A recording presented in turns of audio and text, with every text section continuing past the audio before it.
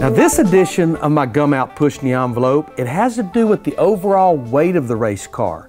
As I told you before, NASCAR mandates a minimum weight overall, also a minimum right side weight. Now why do teams build a car as light as possible if you have to weigh so much? Well, if you build it light, that means you can put the additional weight low and to the left. Really helps the handling of the race car. What we do, and I've got our car jacked up here where I can show you, is that additional weight is in the form of lead, or actually tungsten, which is about 3 times the weight of lead, and they take that and they put it in the frame rail. Now, if you could possibly move some weight from the right to the left, that would really help the handling of the race car, especially at a flat corner at a short track. Let me show you how a team did that one time.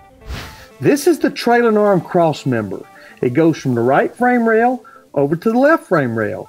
And they had each end open to the frame rails. And what they did on the right side, they did not have lead, it was not tungsten, it was actually mercury. So once they went through the scales and the race started, the driver threw a pump and it pumped that mercury from the right side to the left side. Really helped the corner of the race car. And what they would do if they ran well enough to be weighed in post-race, the driver would throw the switch again and he would pump it back over to the right side where they meet those minimum requirements. Now they never got caught, but something tells me if they had, there would have been a big issue and a big fine. Now, as I've told you many, many times before, this absolutely is between you and me.